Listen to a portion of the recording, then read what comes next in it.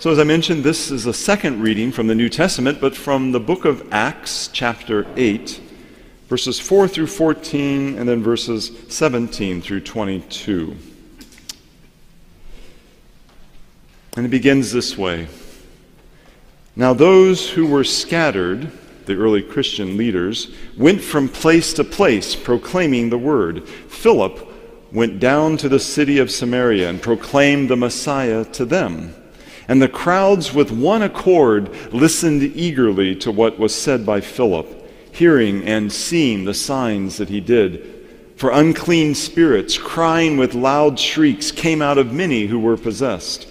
And many others who were paralyzed or lame were cured, and there was great joy in the city. Now a certain man named Simon had previously practiced magic in the city and amazed the people of Samaria, saying that he was someone great. All of them, from the least to the greatest, listened to him eagerly, saying, "Well, this man is the power of God that is called great." And they listened eagerly to him because for a long time he'd amazed them with his magic. But when they believed Philip, who was proclaiming the good news about the kingdom of God in the name of Jesus Christ, then they were baptized, men and women both. And even Simon himself believed.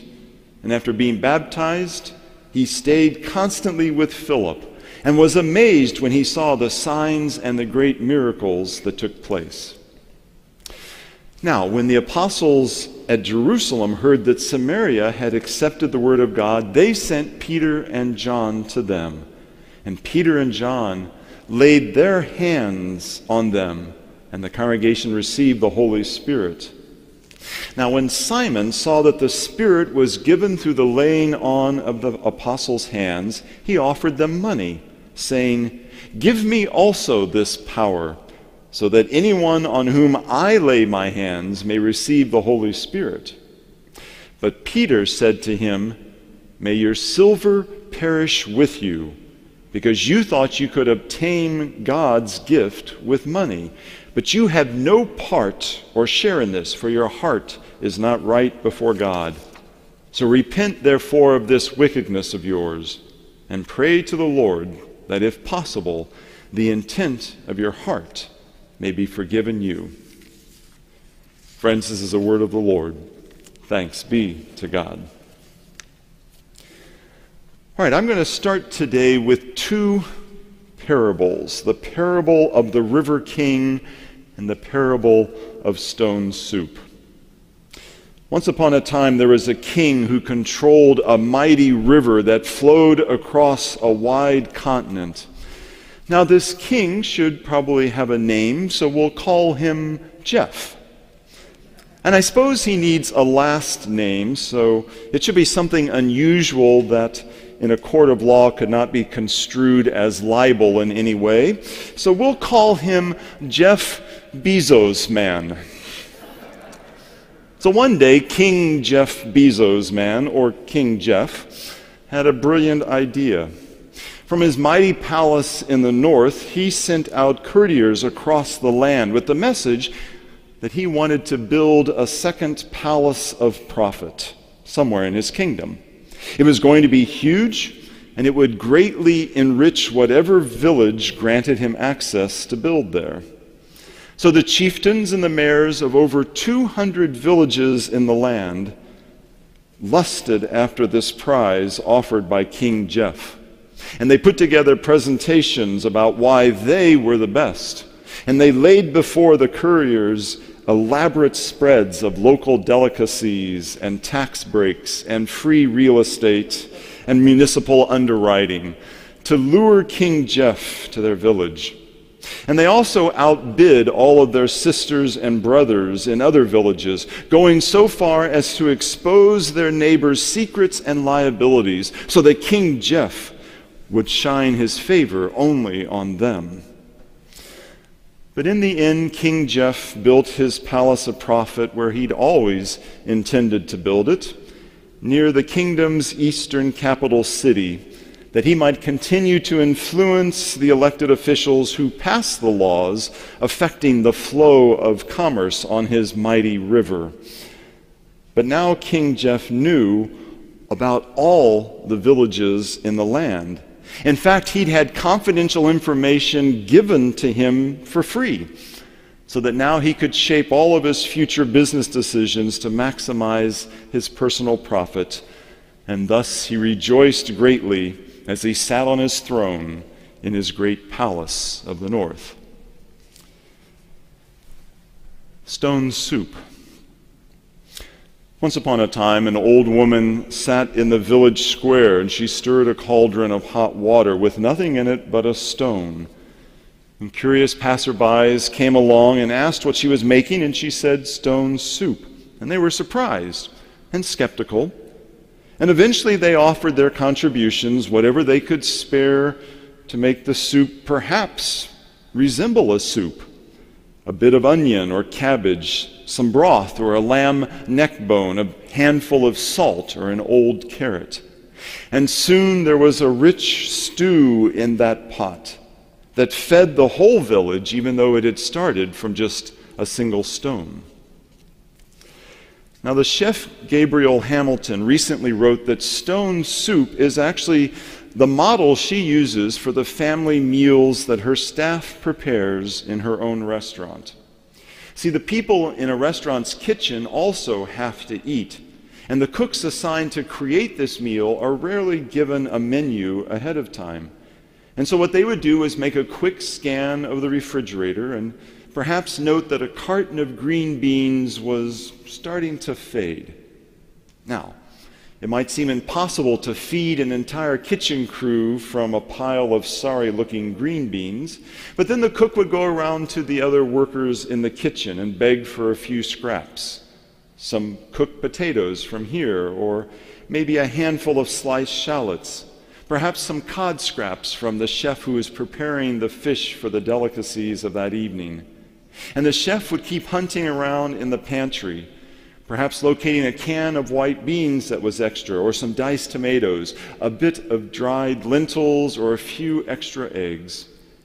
And before long, something that started from an item almost as unappetizing as a stone would become a wonderful meal for all the staff to enjoy. Two stories, two models on how to live and interact in God's world. And I share these stories as a reminder of a simple truth. The Christian gospel is not meant to champion the status quo, but to challenge it. Our faith is not meant to simply encourage us about the way things are, but rather to offer an alternative to the way things are done, a life-giving, life-changing alternative. Now, that's something you expect any preacher to say on a given Sunday. We hear those words intellectually, but the problem is, and the challenge is, how can we take them in emotionally? How can we take them to heart? Is there something that can be said or done that would move this faith language from up here to more in here? And yes, there is. Philip was an early leader in the church. He was a deacon who'd been called and set apart to care for the needy in the church. But he was also a gifted preacher, traveling throughout the land to tell the story of Jesus Christ. And in time, he traveled north of Jerusalem into the region of Samaria. The Samaritans were people who believed in the God of the Old Testament and the basic teachings of Moses' law, but they had intermarried over the years of the exile. And they didn't put a lot of stock in the religious leadership back in Jerusalem, which meant they were despised by the Jews in Judea.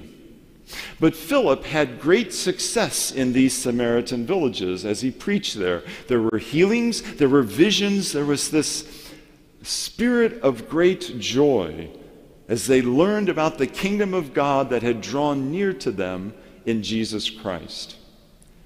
And this alternative gospel that was shared, they discovered was not built around laws and old rituals, but instead around love and resurrection.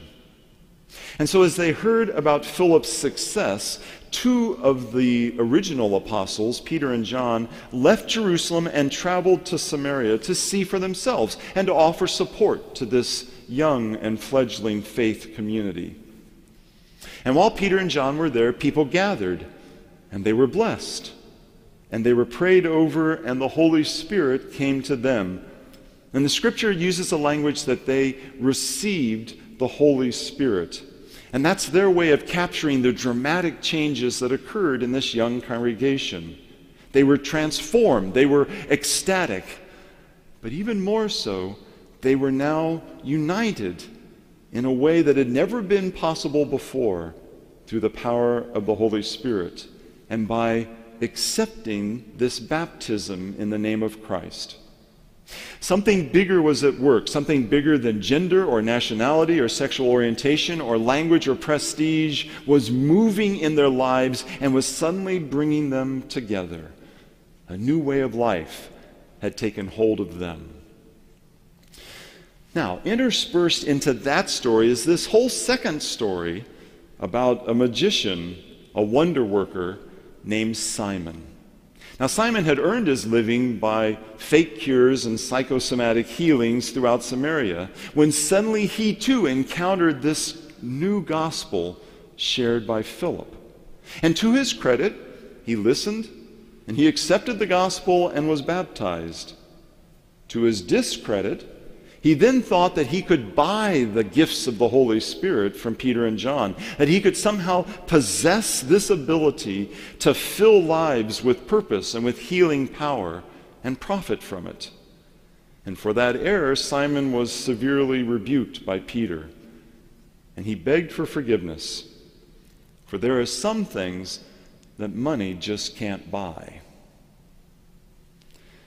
Now again, so far, there's really nothing earth-shattering in this sermon. King Jeff seeking ever greater mounds of personal wealth versus a model of stone soup that feeds a village or a hungry kitchen staff.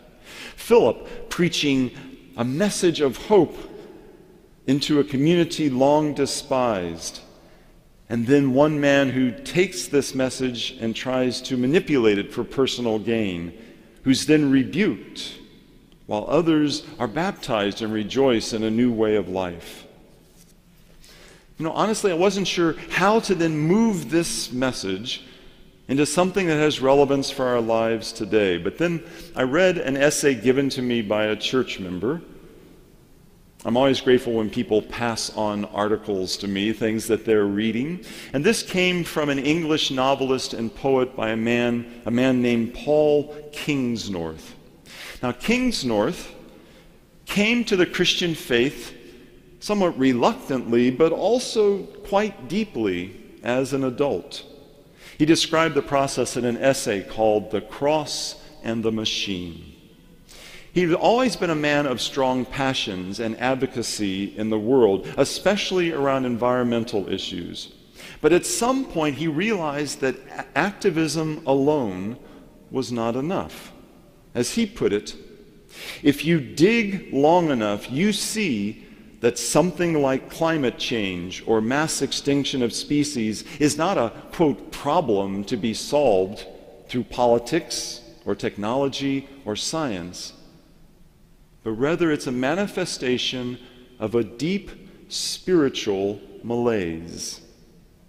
He argued that every crisis of culture is actually a crisis of the spirit, and that we can go about our days as functional atheists, believing that the most important answers in the world can be found in science or in economics or in industrial profits, that the answers are there by building up our military or protecting our borders or ravaging nature for our immediate needs and wants and desires. But isn't it also clear that all of the typical worldly answers to those problems have failed? They lead to disaster. As Kingsnorth said, this false kingdom of ours is now marked by seas ribboned with plastic, forests that are on fire, cities bulging with billionaires and homeless in tent cities. It is, as he said, all an expression of a spiritual malaise. The famous psychiatrist Carl Jung once wrote these words. He said, "During the past 30 years, I have treated literally hundreds of patients. And among those in the second half of their life, there has not been one whose problem in the last resort was not that of finding a religious outlook on life. They had lost that which all the living religions of every age had given to their followers, and none of them has been really healed who did not regain a religious outlook." The world offers us today its parables about what life is all about. It's there on TikTok and Facebook. It's embedded in the pop-up ads before us and the network commercials that besiege us. It's these stories about kings and palaces of prophets, about red and blue villagers at odds with each other. And over time, we've learned that these stories are not life-giving. So we become activists. We become committed to causes. We read and we join. We click on links. We share them on Twitter. We march and we lobby. We band together and occasionally win.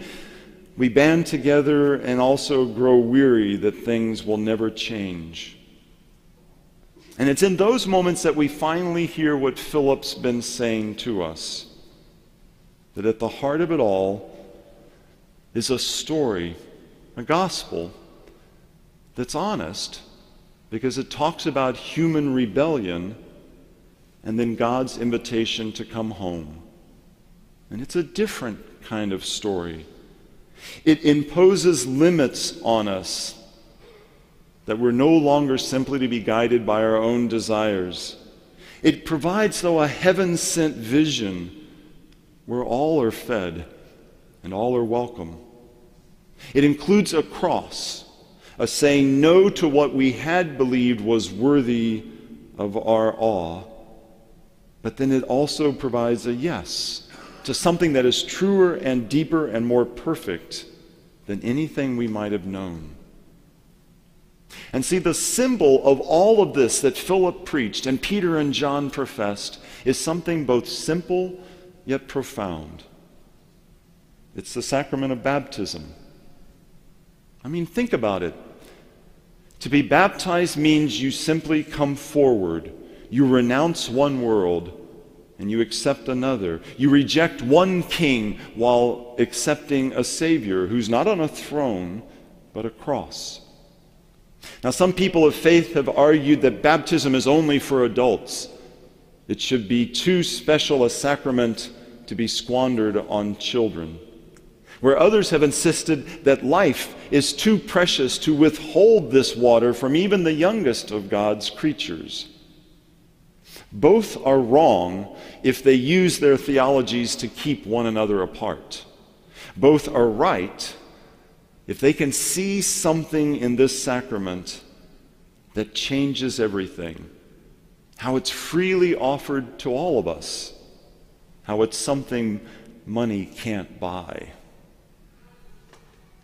In a moment, I'll invite you to reaffirm your baptism vows. And if you've never been baptized, then we should talk. But in these vows, there's a no to the dominant story of the world, and a yes to the mystery and the wonder of the gospel of Christ. And you're not meant to fully understand it. You're invited simply to step into it, to remember being washed, to remember being named, to remember and be willing to then walk by faith with God's help. So we're going to pause for a moment to breathe and to let go and to do perhaps the most radical thing you could this Sunday morning, to remember your baptism. Amen.